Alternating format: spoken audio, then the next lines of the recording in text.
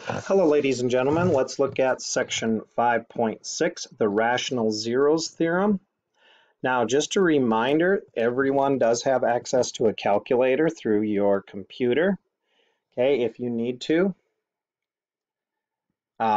you can access it on Moodle, which you're on right now. Okay, so calculator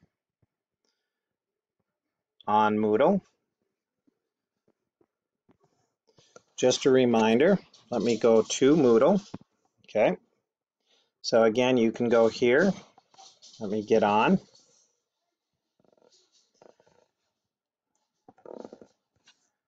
Go to the calculator underneath the book. All right. And preparing for tests, standalone calculator, 11th grade, start, and right here in the middle, there's your calculator. So everybody has access to this calculator.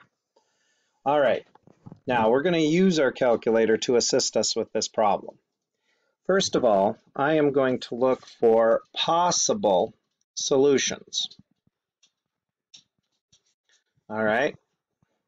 So to find possible solutions, I am going to take the constant and list out all the factors. Positive negative 1, positive negative 36. Positive negative 2, positive negative 18. Positive negative 3, positive negative 12. Positive negative 4, positive negative 9. And positive negative 6, positive negative 6. So those are all possible solutions to this problem. All right, so I'm going to use my calculator to help me figure out which one. Now, it might tell me more than one. So you still have to, ladies and gentlemen, you still have to be able to show your work. No work, no credit. Okay, you cannot just write answers. All right, so you could guess and check if you want. Okay, but if you guess wrong, it could take a little bit of time. So we're going to use our calculator. We're going to go in, clear out any problem that's in there, and type in the problem that we're on. So we've got x to the third power. So again, your exponent is above the divide sign. So x to the third. If you've got a new fancy calculator, you got to hit your right arrow key. All right, next we have minus 4x squared minus 9x plus 36. All right. Now, if your calculator is already set up, you can just hit the graph button. Wow, cool. I can see all three answers right there on my screen. Okay. If your calculator does not look like that, try Zoom 6. Okay, that should put your screen back to normal. All right, so I can already see all three solutions, but again, I must show work. Okay. All right, so let's see what we got here. I'm going to go ahead and use the negative 3. I'm going to start with the negative 3. So negative 3. That is one of my solutions. All right, here we go. So I'm going to bring the 1 down. I'm going to multiply. I'm going to add. I'm going to multiply. I'm going to add. I'm going to multiply, and I have to end up with a 0. Okay, I must end up with that 0. Okay, now what? Well, now I'm going to rewrite this just like what we did on number 5 and 6. I'm going to rewrite this as x squared minus 7x plus 12. I'm going to set it equal to 0. All right, I'm going to factor it. So factors of 12 that add up to negative 7, well, negative 3 and negative 4.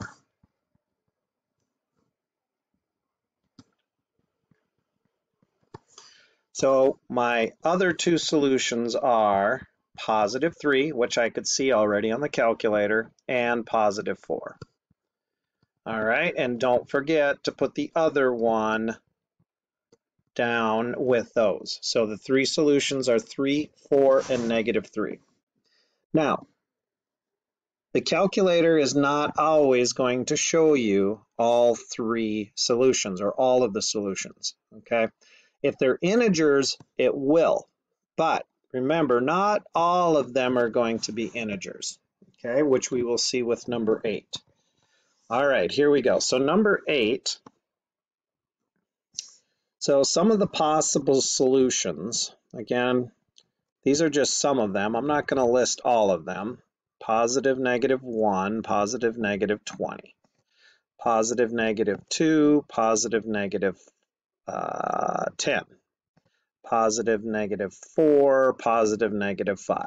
Okay, there are actually others that we probably could list, okay, because there's a lead coefficient of 2, but I'm not going to go into that. All right, so here we go. So I'm going to go ahead and set this up. Again, I don't need any zeros. And now I'm going to use my calculator and find a 0. So let's see, we've got 2x cubed minus 5x squared minus 17x plus 20. Let me double check to make sure that that is correct. Yep. Okay, so now I'm going to go ahead and hit graph. And it looks like, oh, I see the one on the left is going to be a fraction because it's not going exactly on an integer. So looking, I think I'm going to go ahead and use 1. It looks like 1 is a solution, and it also looks like 4 is a solution, but I'm going to go ahead and do 1. I'm going to use 1. So I'm going to pick 1.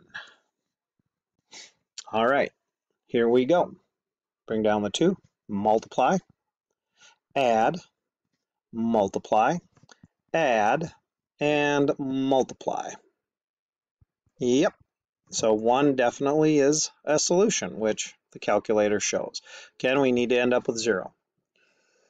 All right, so what do I have now? I've got 2x squared minus 3x minus 20. I'm going to set that equal to 0.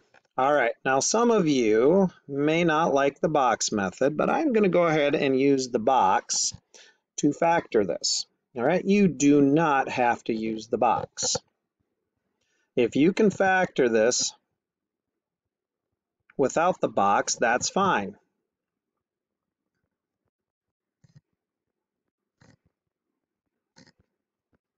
But I'm going to, all right, because that's what I prefer. I don't like guess and check very much. All right, so how does the box work again? So the first term goes in the upper left. The third term goes in the bottom right. Okay, I multiply the two corners together, I get negative 40. All right, so I multiplied the first and the third term together. The middle term is a negative 3. So what I need to do now is I need to find factors. Move this down a little. I need to find factors of negative 40 that add up to negative 3. Well, let's see. I know 4 and 10, but nope, that's not going to work. Okay, what else do I have? 2 and 20? No, 2 and 20 is not going to work. All right, what else do I have? 8 and 5. All right, I think 8 and 5. So it looks like I need it to be negative 8 and positive 5. Okay, that will add up to negative 3. All right, so negative 8 and 5. So I'm going to go ahead and put a negative 8x here and a 5x here. All right, so what do I got going here? So the GCF of the top two is x. Okay, that's what they have in common, greatest common factor. The bottom two, keeping the sign closest to the edge, is -4. So one of my factors is x minus 4. Okay, now the left two boxes going up and down, left two boxes, I've got 2x, and the right two boxes, I have plus 5.